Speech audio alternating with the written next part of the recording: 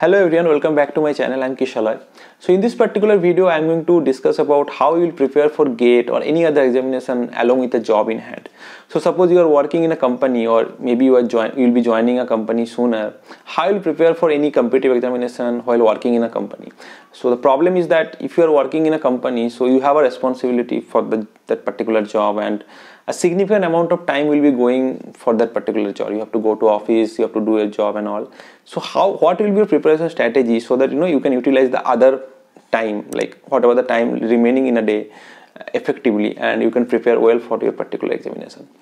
Now, to give you a brief background, like when I started my GATE preparation in 2013, I was working in TCS, and like 2014 GATE and 15 GATE, I appeared along with my job in TCS, and finally I got 800 rank in 2015. Then I left my job and started preparing full time. Now, in those particular initial couple of years when I was working in TCS, how I have prepared and what are the strategy I have taken, and how I have effectively used what are the time that I was getting apart from my working in TCS and all, that I'm going to share in this particular video. And I think it will be helpful for any aspirants who are currently working and preparing for any competitive examination. So without further ado, let's get started to this video. Now the first point is start as early as possible. So because you will be working in a company, and as I was saying that a significant amount of time in the day or in the week will be going for your job, where you have to spend it at your office like 9 to 10 hours.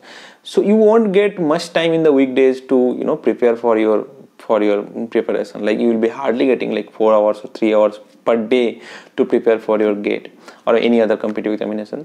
So that's why I'm saying that you have to start as early as possible. Like suppose if you decide that you will be preparing for GATE today, so start from today only, so that you will have enough time before the examination. So don't be in dilemma that whether I'll be giving the GATE or not, I don't know, maybe I'll be waiting for one more month, then I'll decide. So decide as early as possible and start as early as possible, because you don't have that much time what a final year student or maybe a dropout student is having, because he has a whole day to prepare for the examination and you don't have it. So that's why start as early as possible for the GATE preparation, so that you have sufficient amount of month for that preparation. And second thing is, suppose you are just completed your BTech and you haven't joined any company now, and you will be joining suppose in October or December. So utilize this time, like whatever time you are getting, like after your completion of BTech till your your joining job. So that particular time, utilize it for your preparation and prepare as much as possible in this time, because after joining in a company or in the job, you need some time to settle down, because it will be a new job and all. So use this particular time and prepare as much as possible in this free time that you're getting. Now the next point is have a feasible long-term plan. So like suppose today you have decided that you'll be going for GATE. So have a plan for 2022, that is next year, and next to next year, that is 2023. Why I'm saying this is that, like, starting from today, 2022, preparing for 2022 along with job, maybe you have too less time to achieve a good score. But 2023, you have enough time to like prepare and have a pretty much good score. I'm not saying that it's not possible to like crack GATE in 2022. It's very much possible if you have given enough dedicated time for your preparation. But you have to always keep in mind the worst case condition also. Like if you fail suppose in 2022 to achieve a good score, at least you will have an experience, and then if you keep on continuing your preparation, then 2023 is very much possible to achieve. So always have this long-term feasible plan, because 2023 is much more feasible than 2022. So like plan accordingly and prepare, so that 2022 will be giving with your full preparation. Even if you fail, if you continue with the experience that you will have in the 2022, then it is very much possible to crack next year. So have a proper plan for a long-term plan that is feasible enough to achieve. The next point is that you have to study consistently in the weekdays. So when I was working in TCS, my office hour was like 10 o'clock in the morning to 7 o'clock in the evening. So it's like around 9 to 10 hours I had to spend in my office. So in the morning, like I was getting time like 6:30 to 8:30 for my studying, and in the evening also after dinner like 9 to 11 or 9 to 11:30. So average like 4 to 4.5 hours or 5 hours maximum I was getting for my study. And I think for any person who is working in a regular shift, this is the time you'll be getting for your preparation. So the point is that please utilize this time, whatever you're getting per day, fully. So, don't just feel exhausted after your office. I understand it happens, but try to push yourself to study after office hour also, so that you have a habit of studying regularly and consistently. Don't just rely on the weekends, that won't help much. So you have to build a habit of studying every day consistently, and that will help you more, rather than if you just study on the weekends, that won't be that much effective for your preparation. Next is utilizing your weekends properly. So as you know that if you are a working candidate, like you are working in a job or something, so these weekends, these 2 days you are getting in a week, that is the most crucial part of your preparation, because those are the 2 days you are getting fully for your preparation. So utilize these weekends properly, so that you can study as much as possible in the weekend, and your loads for the weekdays will be less. Now make sure that you are not wasting much time in the weekends. Like many people has a habit of traveling, or maybe going for parties and all. Especially if you're a working candidate, then I understand that you have a lot of team parties and all happening in the weekends.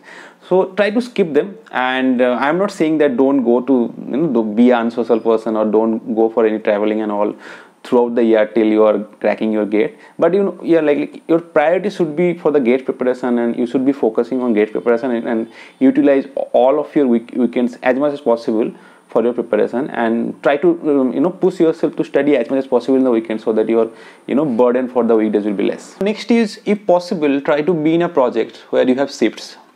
Now, like as I was working in TCS in a regular shift, the problem is if you're working in a regular shift, like your office hour is like morning 9 to evening 6 o'clock, or like morning 10 to 7 o'clock. The problem is that you wake up in the morning, you start studying and all, then suddenly you have to stop your study and you have to go to office, and again coming back from office you have to study. And it's not easy to come back from the office after the long hectic schedule of your office and all, and then come back in the evening and study again. So this interruption actually is not good for studying. So it's better if you have a long uninterrupted time for your preparation.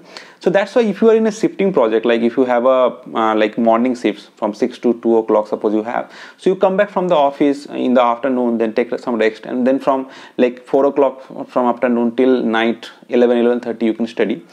And again, like if you are in an afternoon shift, then also your whole morning hours, like from 6 to 2 o'clock noon, you are getting those uninterrupted time for your preparation. So it is actually very helpful if you get this uninterrupted time spent, long time spent for your preparation. So there will be no interruption, there you have to stop and go to office. So if possible, if in a company there is a shifting project, then try to be in those projects, because those time schedules are very helpful for taking a good preparation. Now next point is take leaves frequently.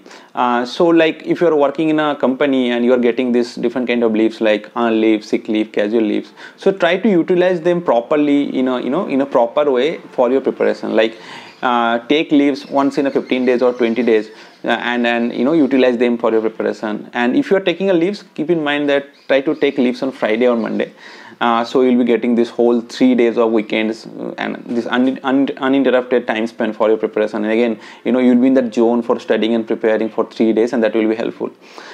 So like whatever leaves you are getting in your company, so kind of plan properly and manage it properly, so that you can utilize them for your preparation. And also before the examination, like for me gate examination, so before gate examination I used to take couple of weeks leave. So it will be better if you don't go office in that particular time, because you are in a focused way that you'll be appearing gate in the time period of couple of weeks. So it is not permissible to go to office that time, because again you'll be diverted and all if you are going to office. So try to take at least 1 week of leave at least if you are not getting couple of weeks leave, and try to be in that particular preparation zone for that particular time. So yeah, like I still remember that when I was leaving my job for TCS, I just had one leave left in my account. So I have utilized all the leaves that I got in that particular couple of years I worked there. So I utilized all of them for my preparation, and I planned accordingly that when I have to take a leave, and that I'll be utilizing for my preparation. So I'll suggest you also that if you are working now, so plan accordingly that how many leaves you have, and you have to utilize them properly for your preparation. Next point is that if you are working and if you are planning to have a coaching for your GATE preparation, try to take a online coaching rather than an offline or classroom coaching, because the problem with offline coaching is that you have to go to this classroom and all, and that involves traveling, and that will again kill your time. And most of the offline coaching, the coaching they used to teach on the weekends, so again your weekends will be blocks, and you don't have enough time for a self study. Like if you're working, like the weekends should be dedicated for your self study. But again, if you're going for a offline coaching or a classroom coaching, then whole the 7 days are blocked and you don't have time for your self study. So so go for online coaching, because online coaching, these lectures, videos and all, you can watch in the weekdays, like after your office hour or even before your office hour also. So then the weekends you can do your self study. So try to kind of take the online coaching, because that is more helpful than offline coaching if you are preparing with job. So these are the 7 points you need to follow if you are preparing for any competitive examination with your job. And the moral of the story is that you don't have enough time for the preparation compared to a person who is kind of preparing full time. So whatever times you are getting, you have to manage it properly, and you have to make sure that you are not wasting much of your time that is available to you. So whatever time you are getting, you have to utilize it properly. Yeah, so that's it guys. So please like the video if you have liked it, and share it with other guys so that they will be benefited from this. And also, if you are new to this channel, please subscribe my channel. I will be I'll be coming up with more videos related to GATE and my life at IISc and all. So hopefully it will be helpful for you guys who are aspiring for GATE and coming to IITs and IISc. Okay, that's it for today's video. See you in the next video. Until then, bye.